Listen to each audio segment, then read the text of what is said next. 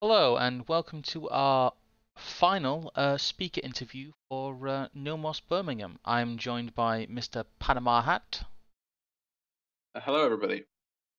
He is the third of our speakers, and as you all know, we are doing the event based on the loose idea of the vanguard, the idea that we did the first event about community and localism and basic organization, and the second event we're doing about leaders and who emerges from that kind of soup of organization.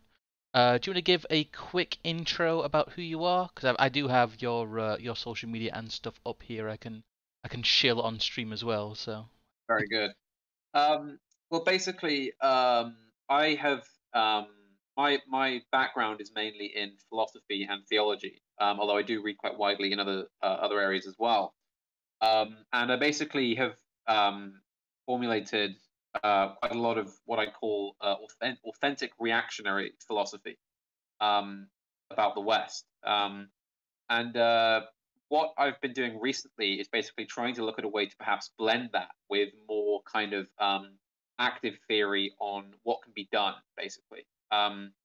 Because we're no longer in a position in which we can simply, sort of shield ourselves away and try and live a kind of traditional, more wholesome life that's not sort of polluted with leftism and liberalism and things like that.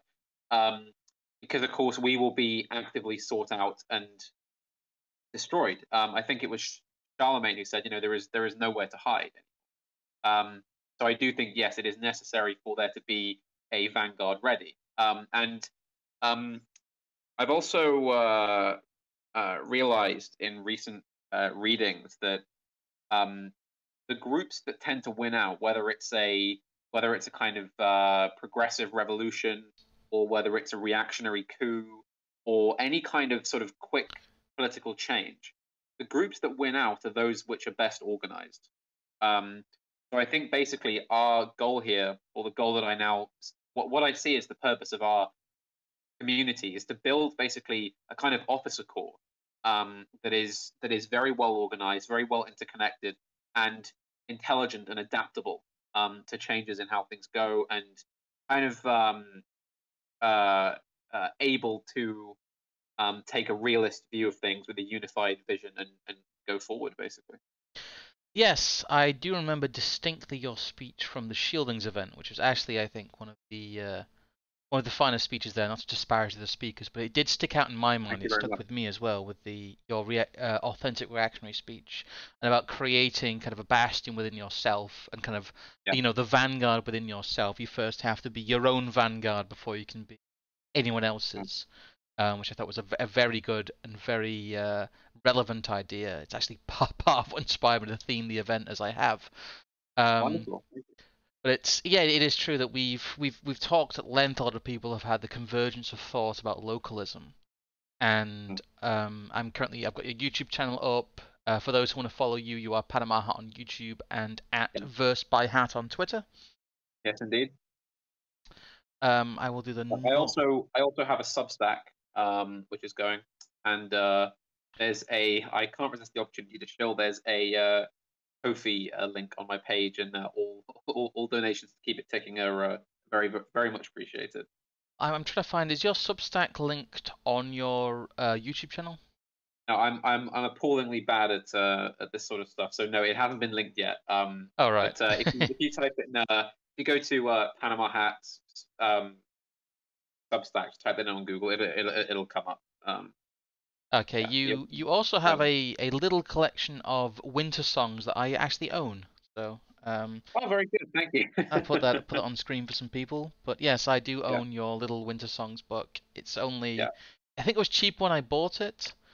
It was only quite a small run, but it's only about 25-30 pages. But it is a nice kind of little book of So verse. I like that. it I was do like those. a small, because I guess in a sense professionally I'm a poet. I publish quite a lot of poetry, and that's my main sort of art, if you will. Um, and I thought maybe I'd begin to introduce some recently written poetry to this community, because I do believe that one of the most important things that a community like ours needs to do is create art, and to have a bastion of artists, basically, who can create visual arts, written arts, music, anything. Because we're at a point now where, in the complete and total ruins of the culture as it stands, to the point where I know AA likes to talk about being in the ashes of civilization. I always say that, well, we don't even have the ashes, No, Um, we are so we really bereft do of the need to start ashes. working. Yes. Exactly. We need to build something holistic. And so yes, since I have practiced poetry and largely given my life to literature, I thought I would see how the community reacted. And since it's gone well, I intend to do more of that. Bring out kind of novels and books of poetry and things specifically aimed at this community. Like that collection of poetry was very specifically chosen, and some of the poems were written specifically for that book, basically just to see how people would react to it, and to you know to create some art specifically for this community as it stands. I think it's very important. It's very important to have art that comes from this community, and you have incidental things that comes like that almost to have Yeah, a rounded culture that isn't just kind of culture war politics really. yeah, Um, exactly. talk about some of the normal event stuff. We do still have some tickets available, but they are very limited. We have had a bit of a surge in demand. I've also limited a little bit the capacity because I had to give the final numbers to the venue. So that will be around about 80 people, including the speakers. So that's not too bad. It's about 10 more than we had last time, so that's fine. I know a lot of people aren't available currently. Um, the early bird tickets are sold out as they were last time, but general admission, I think we have about 8 tickets left, maybe 7 at this juncture.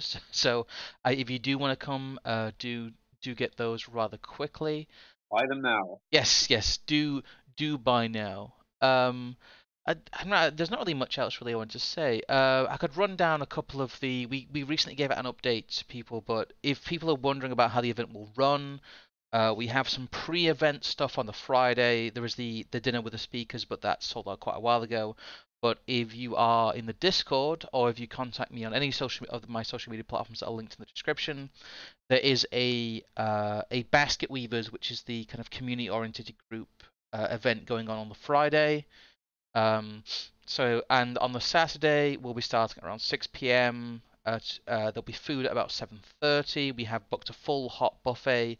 That's about not quite a lot, but about half the ticket price has gone to that. We want to make sure people are well fed. And we will have use of the hotel bar both before and after the event if people want to meet up and say hello. Um, logistically, I'm not sure there's much else. Like I said, there is a Discord that we have if people want to get in there and ask specific questions. Is there anything else you wanted to shill before we depart Um, here? no, not other than that. Keep an eye on my channel for a new video this week on the philosophy of war. Um, Other than that, no. Already done everything, I think. All right. Well, these are quite brisk interviews. We're being quite efficient here, and I just don't want to waste people's time. So, thank you, Mr. Panama Hat, and Absolutely. Thanks I to you will. too. Yes, I will see you and hopefully other people in the audience at the event. So, Yes, indeed. Next Friday, so not very far away now. now next Friday or Saturday, depending on when you can attend. So, thank Very you good. guys, and goodbye. All right.